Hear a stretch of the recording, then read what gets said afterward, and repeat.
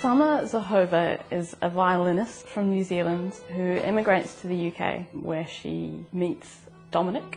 What she discovers is how much she enjoys doing what he asks her to.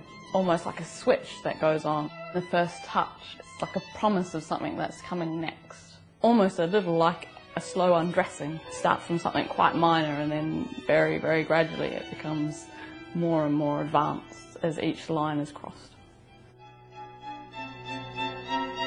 I enjoy the BDSM because I've always been attracted to things that you're not supposed to do. The 80 Days series pushes the boundaries of the racy romance genre because it's real. I'm writing from a real perspective of things that I've actually experienced myself. The best writing is the most intimate. The more it hurts, the more honest it is.